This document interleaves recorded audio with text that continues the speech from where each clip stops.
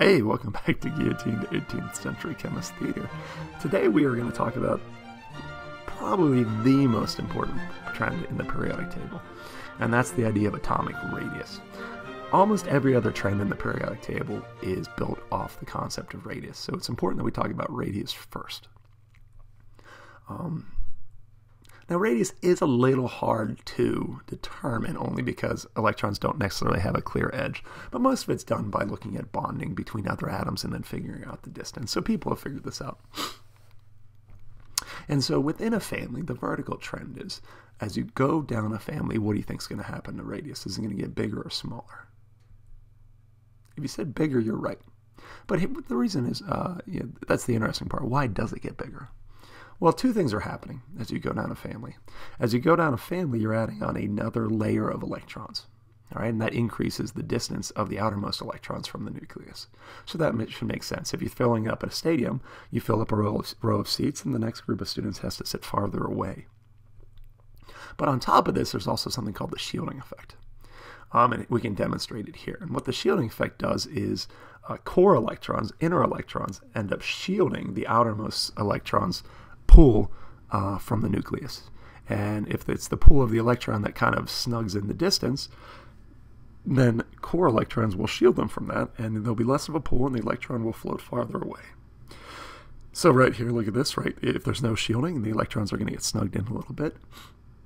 But if there is shielding, again, consider the fact that the electron really can't hear the nucleus as well, and so it's going to fade away a little farther. Just like if you were with your teacher in a crowded auditorium, it's harder for them to get your attention.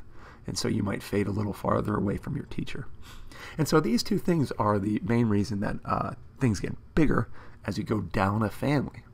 And that trend of electrons being farther away are going to have a lot of ramifications on the properties of electrons and how they bond, and how they get gained or lost. Uh-oh. Oh, crazy koala. And so the vertical trend most people can get, but the idea of the horizontal trend is what really confuses a lot of students. So just be ready for the opposite of what you think would happen. And these electrons are going to go after crazy koala here.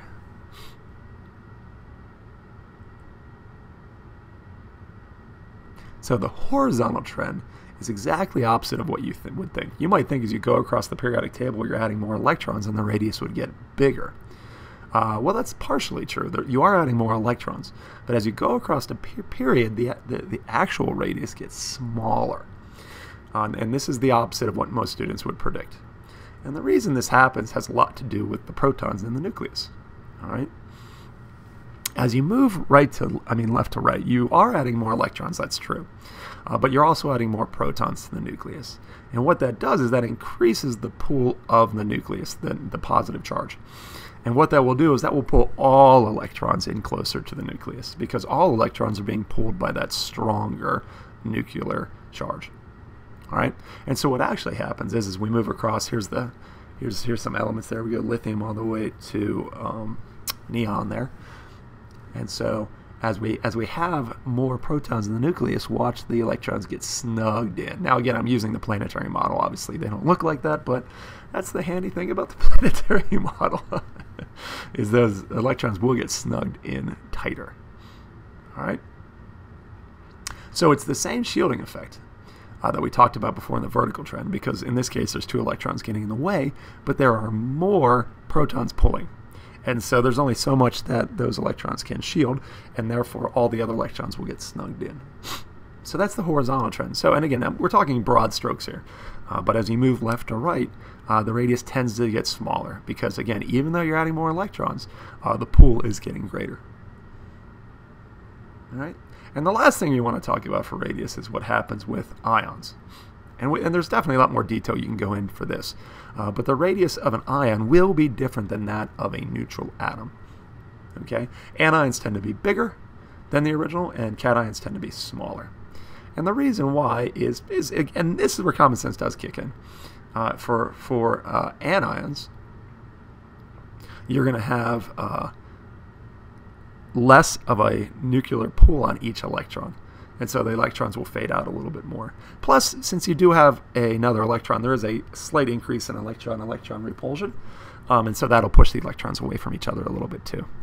But, more electrons are going to mean a little less pull on each electron, so they fade out a little bit. And it's just the opposite for cations. All right? If you have less electrons, then each of them can get pulled in a little bit more. Plus, there's less electron-electron repulsion, and so therefore it's going to snug in a little bit. So anions tend to get a little bigger, and cations tend to get a little smaller. And so the idea of radius is extremely important. And what we'll do after this is we'll talk about two more trends. We'll talk about the idea of ionization energy, which is how easy it is to remove electrons. We will talk about electron affinity, which is how badly they want electrons.